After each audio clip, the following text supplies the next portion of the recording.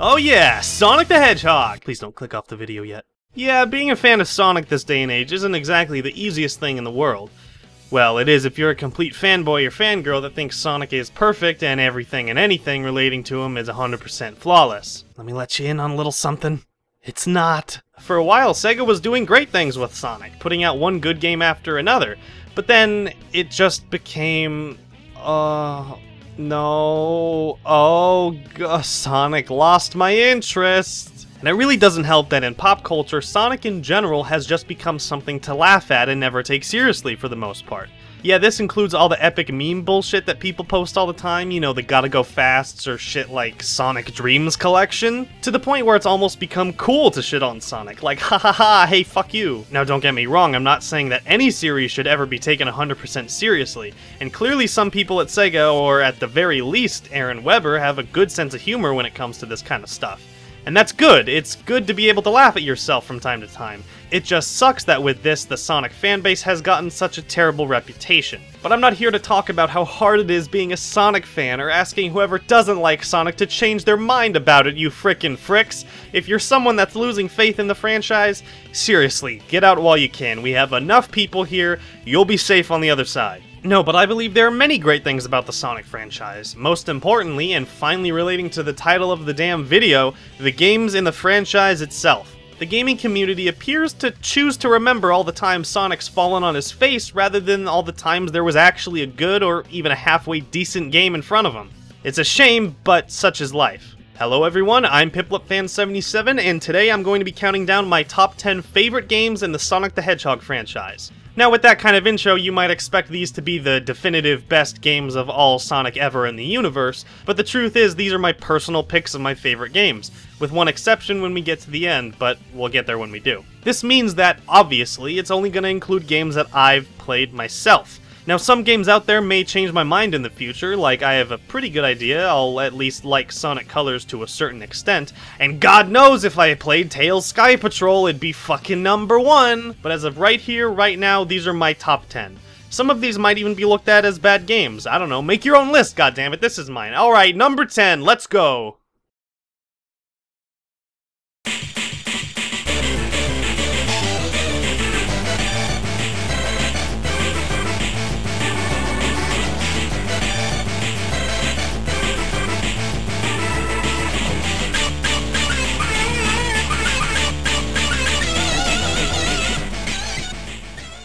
Sonic Battle's an interesting little gem in Sonic's history, especially when you realize it's not the first fighting game that he's had.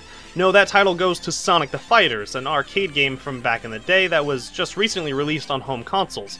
But that game's whatever, and we're not talking about that one. This was released between Sonic Advance 2 and 3, and it actually manages to be a pretty decent little fighting game on the GBA. I mean, look at the thing, there's only 2 buttons. You can jump, and punch, and do things with these sometimes. The main gameplay is set up on a 2D isometric playing field, which works pretty well, although I'd recommend playing it with a control stick on an emulator, because using just the D-pad sort of sucks a little. Each character has their own moves, as they should, some of the coolest coming from Sonic and Shadow, and you can do a bit of customization both when you start a match or lose a life, which is a pretty cool feature. The story isn't anything too crazy. Eggman has this robot that doesn't serve a purpose to him anymore, so he throws it away, and Sonic finds it, and him and his friends become super best friends with the thing. Sound-wise, it actually has some voice acting for the characters, while it is a little bit crushed, and the soundtrack itself is certainly interesting. A few good pieces here and there, but overall it's not anything too special. The game is fun, plain and simple, but it's this low on the list simply because it becomes a little repetitive, especially when you're playing the story and all the episodes of the story. But it's cool to see how the different characters and how they all play. And hey, if you're hanging on to the past in a desperate attempt to escape the crushing depression of reality, you might have an old link cable lying around with some Game Boys, so you can play this with your friends. Hey, this game should totally be on the 3DS eShop, right, Nintendo? Hahaha, I know you'd see it my way, please don't flag my video, I don't make Mario videos. I feel like a good amount of people probably haven't played this, since it might get overlooked with lists like this, but if you haven't, I'd recommend it. You'll probably at least have a little fun with it.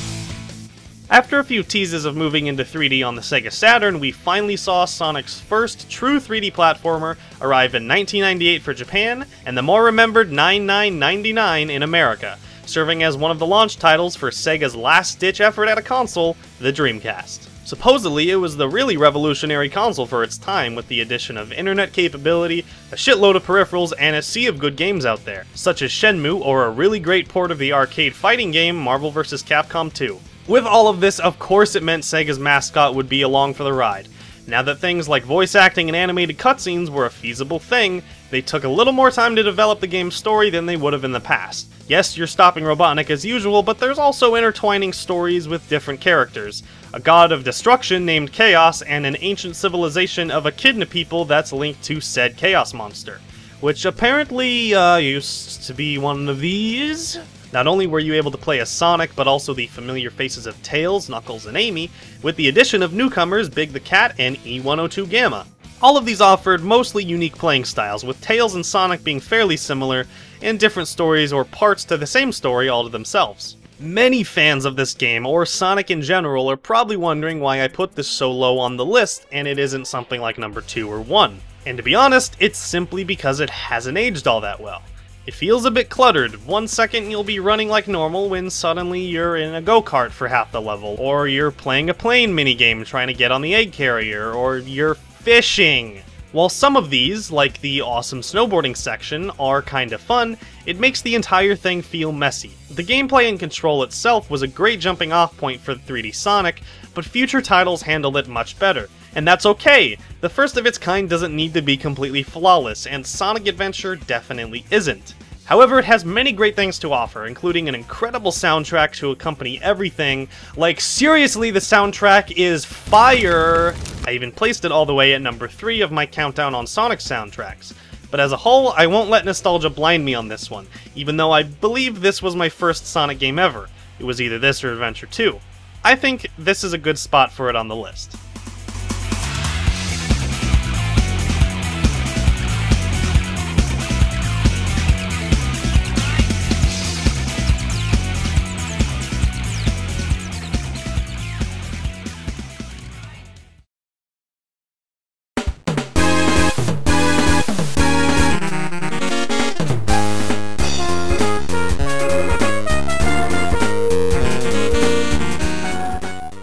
When Sonic was moving into 3D and already had 2 solid releases, the previously mentioned Adventure and Adventure 2, that one doesn't count! There were some pretty big changes to Sonic as a whole. New look, new gameplay, and an overall new feel to the franchise. But that doesn't mean that the 2D platforming had to end. In fact, it was quite the contrary. A year after Sonic Adventure 2 hit the shelves, we got Sonic Advance for, you guessed it, the Sega Game Gear! It was one of the first Sonic games to be an exclusive to a Nintendo platformer after so many years of Sega making their own consoles. This game is a total callback to the original Sega Genesis trilogy in Knuckles, clearly being inspired by elements from all 3 of them, and taking the level tropes from those and making their own, like the classic Green Hill level, or a casino, an ice level, a factory stage, and more. Also, fuck this level? Control is pretty much spot on right here, as it is in the whole Advanced trilogy. It's extremely similar to the Genesis trilogy in Knuckles, but with a bit of a more modern feel, with added grinding and a whole 4 characters to play as, each with their own specialties. Sonic is of course the template and main style of playing, controlling just how he always has, equipped with Sonic 3's Insta-Shield and, this? Tails, as expected, can fly and attack enemies with these tail attacks. Rad Red over here is equipped with his usual arsenal of gliding, climbing walls, as well as a 3-punch combo, useful for killing enemies and getting item boxes. And the first ever 2D playable Amy allows you to perform hammer attacks, along with being able to jump the highest out of all 4 characters. Only downside is you don't curl into a ball, so you're completely defenseless to enemies. Sonic Advance is a really solid handheld platformer. I just really wish there was some easier way to play it nowadays. Unless you've got an original Game Boy Advance or one of the first Nintendo DS's with the GBA port, you're likely gonna have to emulate this boy. Still worth checking out in every sense.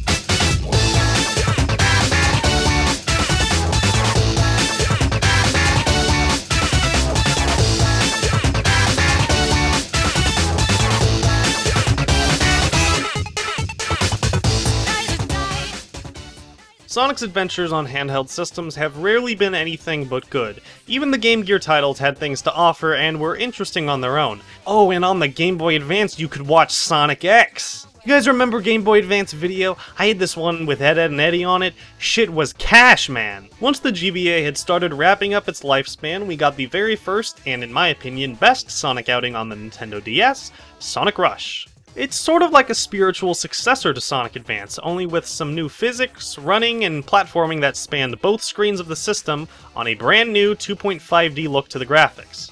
Most people would think of Sonic Unleashed when they think of the game that started the boost gameplay, but lo and behold, Sonic Rush was the first to introduce that concept an entire year before Sonic 06 even came out. Rush serves as the debut appearance of Blaze the Cat, a fire princess from another dimension, and in my opinion, best girl of the Sonic franchise. She gets brought into the game because she's trying to find the Soul Emeralds, and it's revealed that Eggman is working with a recolor of himself to do evil things or something. Blaze plays almost exactly like Sonic, but when she jumps or boosts, there's like a fire vortex around here. I bet it gets hot in there, right, Blaze? I'll just let myself out. There's a boost meter that goes down whenever you, well, boost, but you can get it filled up by destroying enemies or performing tricks when you fly off ramps and jumps. All the levels are pretty fun, and there are a few bosses in particular that I really like. And as far as the soundtrack goes, I freaking love the game's music. It has a very unique sound to it when compared to other OSTs from different games. The good thing about this is you can still play it on a Nintendo 3DS, so if you like it, why not take it on those long car rides to Grandma's house?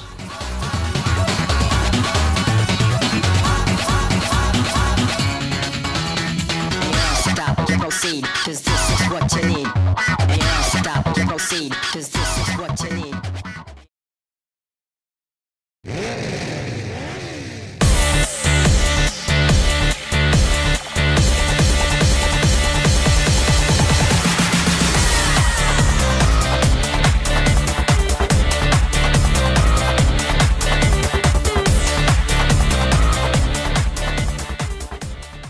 Congratulations to Sumo Digital on making my favorite racing game of all time.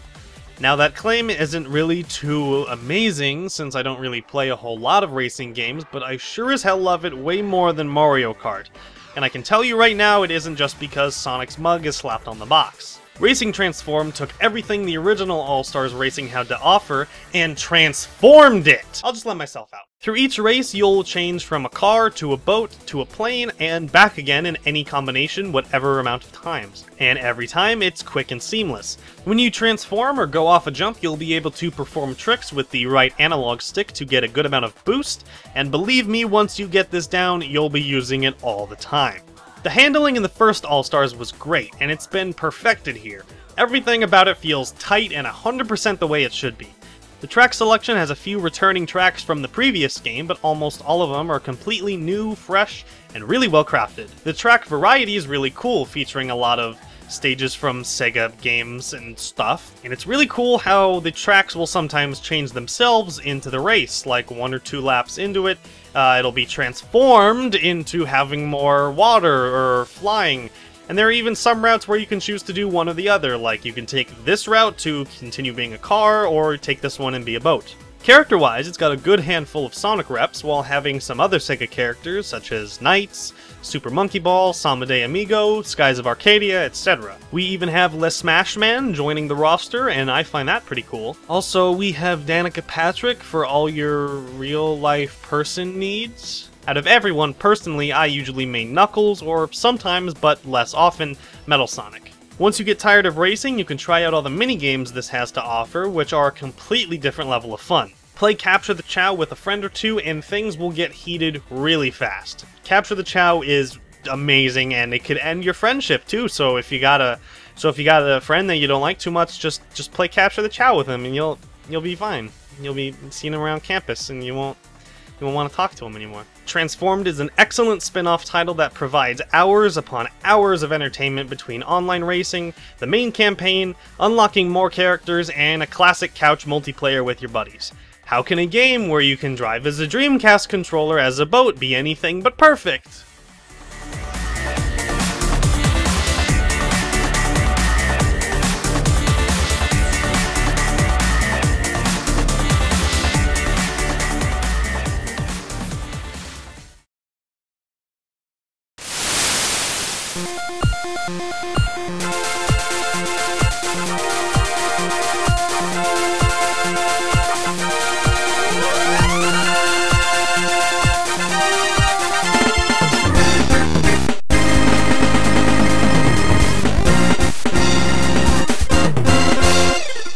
Sonic Advance 2 did what most sequels should and took everything about the first game and made it better. Most notably, they made the game much, much faster, allowing the player to break into one of these break the sound barrier runs, and you can even outrun the camera sometimes. That can be dangerous, but also cool as hell.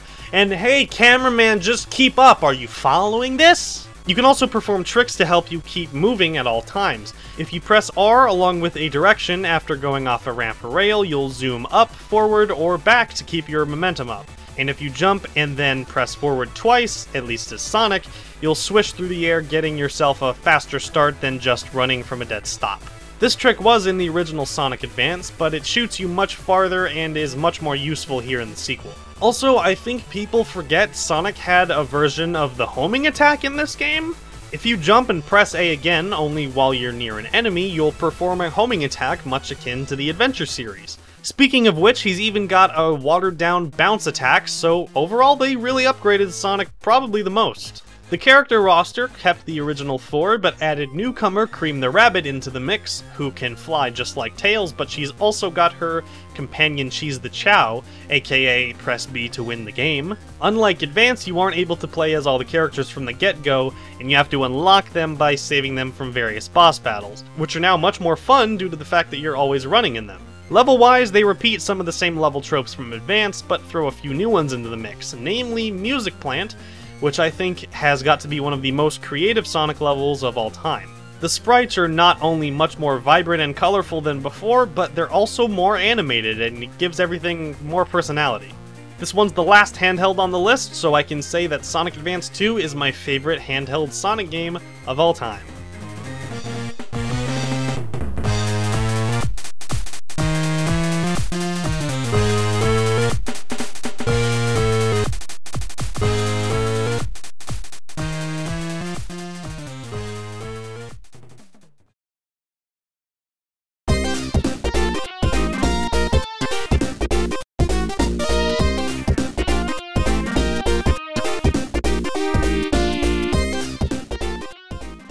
Here's an entry that a lot of people, especially fans of the classic Sonic games, would probably put at number 1, and for good reason. It's often given the title of the best Sonic platformer out there, or even just one of the best 2D platformers in all of gaming.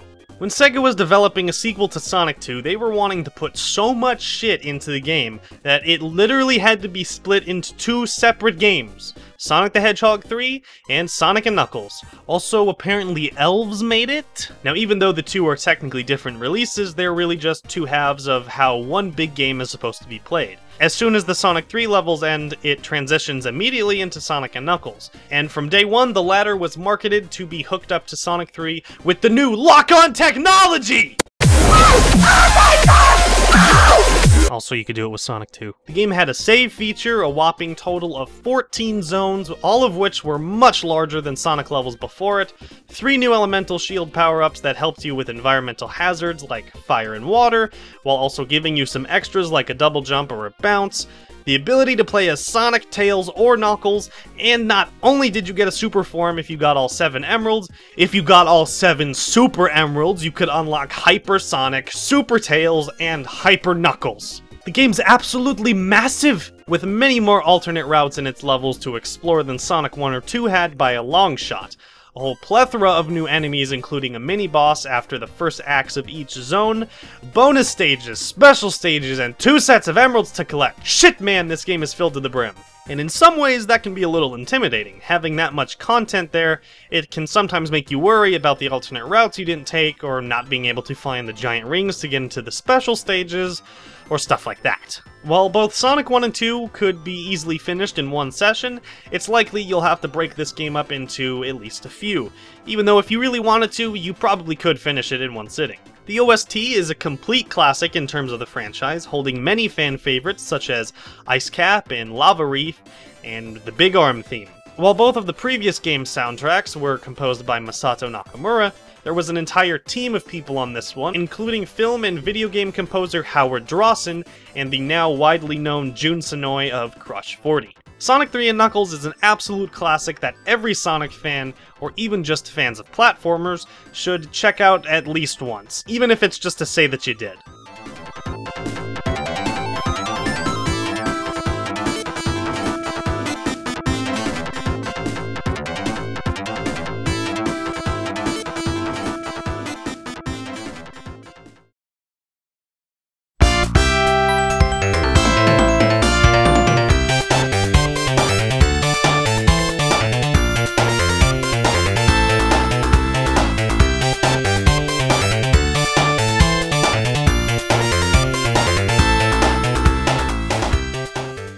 Yeah, I like Sonic 2 more than Sonic 3 and Knuckles, so shoot me! The very first Sonic game did everything Sega needed it to back then. It gave them an iconic mascot, a rival to Mario, and most importantly, a system seller.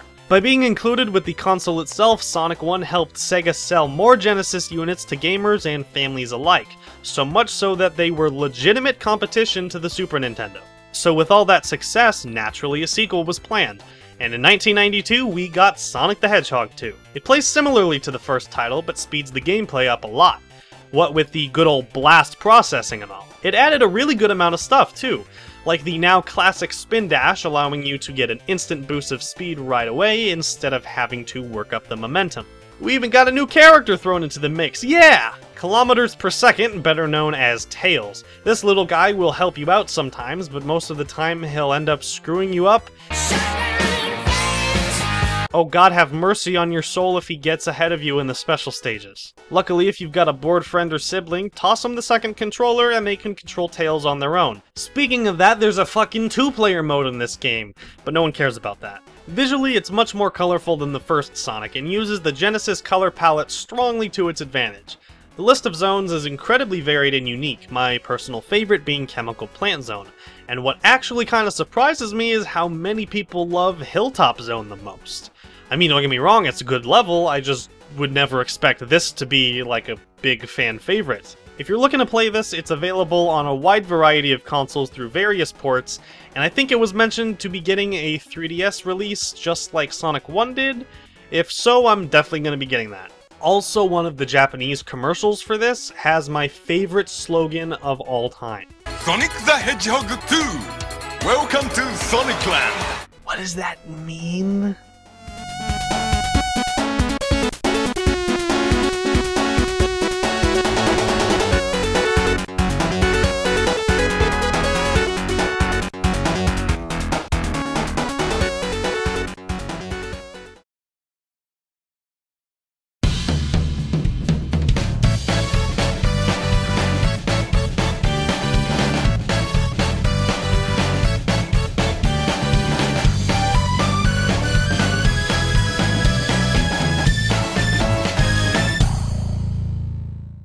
Oh yeah, you bet that sweet ass of yours this game had to be on the list. Sonic Generations was made to celebrate 20 whole years of the Sonic franchise, making the entire product come out as a gift-wrapped box of fan service made specifically for the fans. I remember the very day the first trailer for this dropped.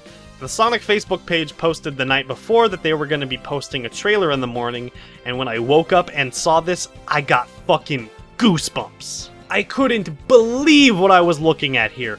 What? Classic and modern Sonic together? Oh my god! As we all know, there's only one thing cooler than Sonic. Two Sonics. Damn straight. Generations took some of the most popular and memorable stages from Sonic's history and completely remade them from the ground up, giving you two versions to play per level, classic and modern. This is the closest Sonic team has gotten to recreating the classic physics, and it works very well. Classic Sonic is fun, but I think I had a lot more fun with modern Sonic levels. Speaking of modern Sonic, he controls nearly perfectly here. Handling, speed, button layout, it's all there. The added missions for each stage provide a good amount of replayability, though there are admittedly a pretty good amount that I'll never touch again after having completed them for the first time. Missions can range from being on a board the entire level, something with the elemental shields, being Vector's bitch, and even stopping the egg pawn from wanting to fuck Rouge. What? Look guys, I know she's hot, but... Oh, Sonic, you might have to stop me in a second, I don't know! Need I even mention the legendary soundtrack accompanying this? They brought in a bunch of the composers and musicians from Sonic's past and let them all have a field day with the songs.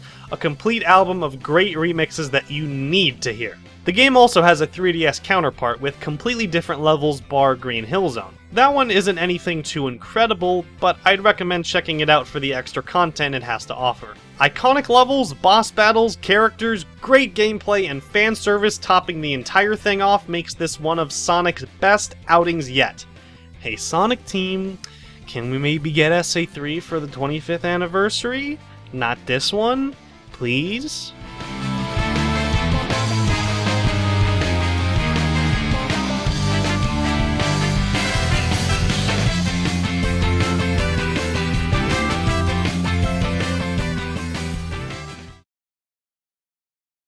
Before hitting number 1, I'm going to give you a short list of honorable mentions of some Sonic games that I think you should still check out, and I consider at the very least alright.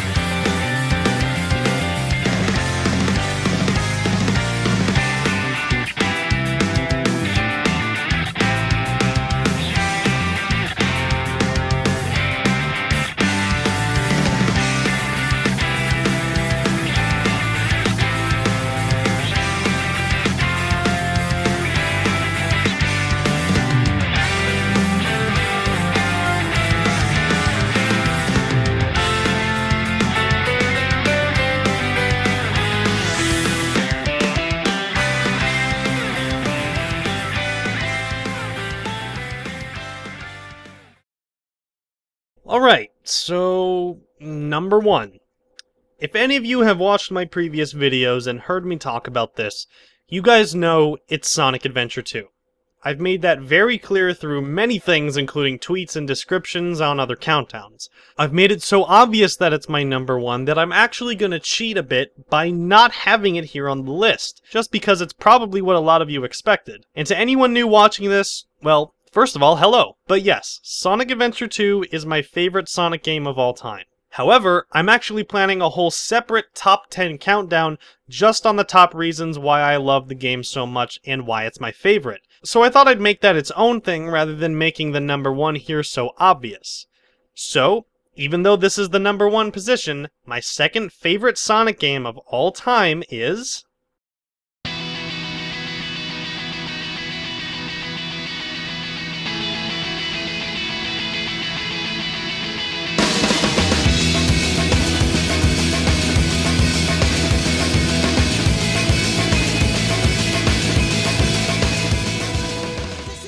Oh ho ho ho! Yep, Sonic Unleashed. To the people who have heard me talk about this game before, you might have expected it to be here, but whether you have or haven't, both groups of people would probably say it's a bit bold to put Unleashed at the top of this list, even if it's technically my second favorite. Why is it number 1? Well, it's not that I like it, it's that I love it! Did you like that little sitcom fake out I did there? This game came out exactly when it needed to. The last main game in the Sonic series was, you guessed it, Sonic 06. We all know about that abomination. Horrible gameplay, wonky physics, loaded with glitches and questionable decisions. Furthermore, it had a rushed production to get the game out for the holiday season. At least for the Xbox 360 version. We actually managed to get a good amount of side games after Sonic 06, but finally, after a whole 2 years, we got the next main series Sonic game, Sonic Unleashed. It would seem that Sonic Team wanted to try to do almost everything differently when it came to the characters and the story here, since there are only a few characters we recognize off the bat, and a good few of newcomers added in. This kept the main cast relatively small, straying away from how Sonic 06 could be considered cluttered with how many characters and story arcs there were. It kicks off with Sonic seemingly have already gotten to what kinda looks like the last level to a different game. He even goes supersonic while he's stopping Eggman's plans, but then it looks like this all might have been a ploy by Eggman to lure Sonic up into space in the first place. He uses the power of the Chaos Emeralds Sonic brought with him to shoot a beam down to Earth, breaking it into pieces, reviving an ancient creature named Dark Gaia, and turning Sonic into what was called a werehog. With that, Eggman sends Sonic down to Earth, where he then meets the main new character of the game, Chip, who's actually a great character. In fact, he's one of the best new characters we've seen in Sonic games recently. Fuck the Deadly Six, fuck this bitch, Chip is the real MVP. Sonic's mission is to then find the 7 shrines to essentially revive the Chaos Emeralds as well as to restore the pieces of the planet back to normal, meeting up with Tails, Amy, and newcomer Professor Pickle along the way, while clashing with Eggman a few times throughout the progression of the story. For the voice cast, this was everyone but Mike Pollock's last hurrah in terms of the main series. I can safely say that this is one of, if not the best performance Griffith gave as Sonic in his time doing so, as it really shows he got better with time compared to when he first started with Sonic X. And I think people give him a little too much shit. Sure, he's no Ryan Drummond, but in my opinion, he is the second best Sonic we ever got. Unleashed rebuilt the way Sonic moved, controlled, and played from the ground up. And while it didn't really try to emulate any existing style, sort of like what Sonic 06 did to Sonic Adventure, it does share a few similarities with Sonic Rush in the regard of the boost mechanic, although it's much different here as it's being used in a mostly 3D environment. If anything, the PS2 and Wii versions are more similar to Sonic Rush than anything, but those versions of the game aren't what I'll be talking about here.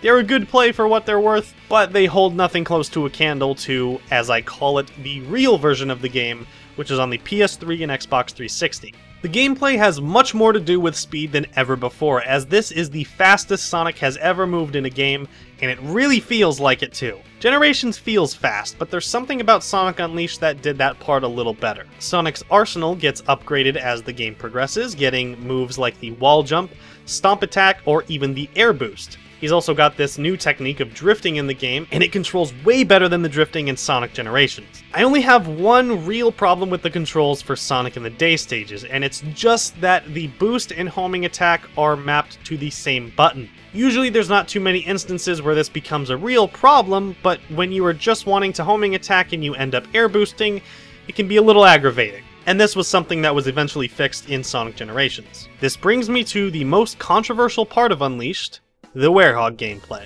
While the daytime stages completely remodeled Sonic's gameplay as a whole, the other half of the game, or the nighttime stages to be exact, were more focused on a beat-em-up style of gameplay, very much akin to something like God of War. You got a health bar instead of having to rely on only rings, and you had many different combos and attacks to go about beating up the Dark Gaia creatures, as well as Eggman's robots.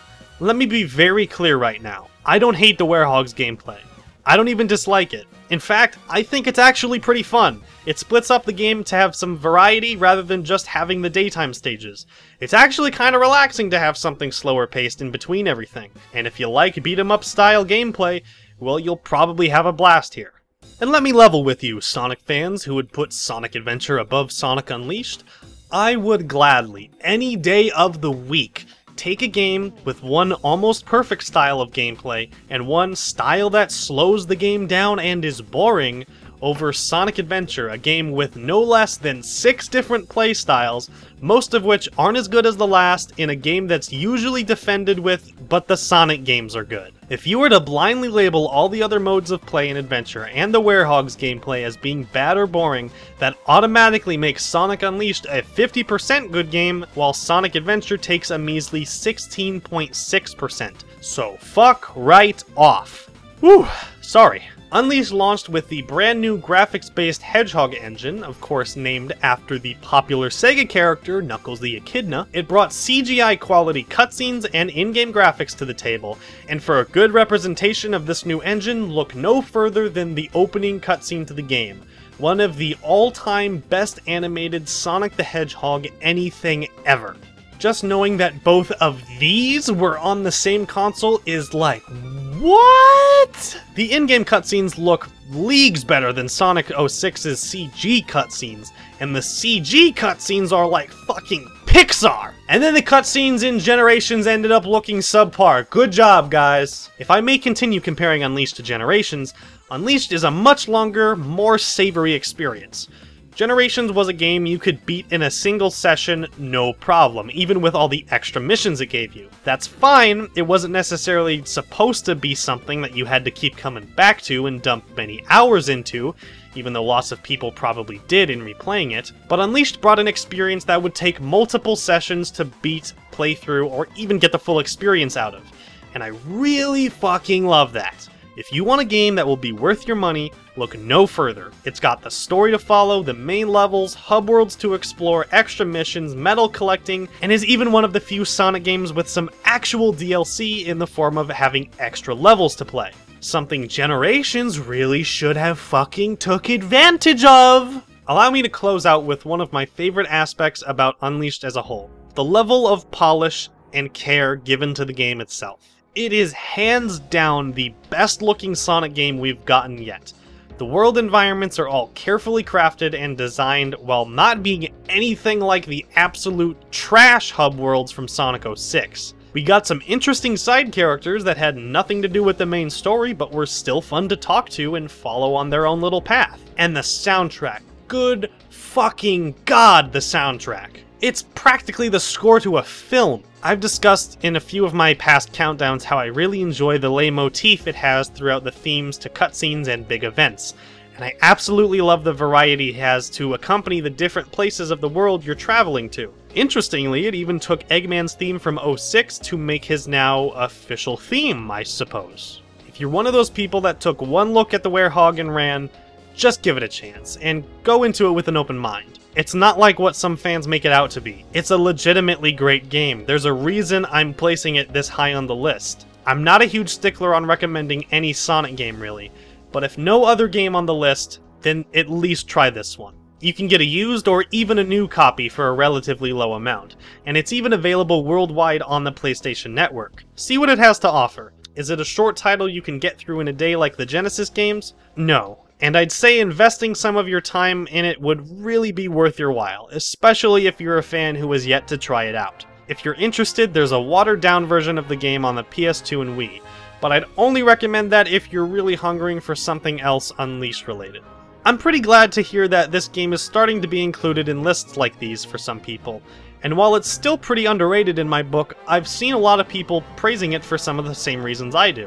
I'm just a voice here on the internet next to many others that are telling you what you should do, should play, or should make. But if you cared enough to make it to the end of this video, thank you. I really do appreciate it. That just about does it for my list here. And like I said, Sonic Adventure 2 is still my favorite Sonic game of all time. So be on the lookout for that list coming up shortly after this one. But I did really enjoy the chance to put Unleashed at the top and talk about all the reasons why I like it. If you're interested, I've made a few top 10s in the past, and you can get to them by the annotations on the screen here. Thanks for watching if you did. I had a really great time writing and making this video, so hopefully you enjoyed it at least a little bit. Or if you didn't, that's fine too. Either way, I hope you have a great day, night, morning, or whenever you happen to be watching this. I'll see you all in the next one.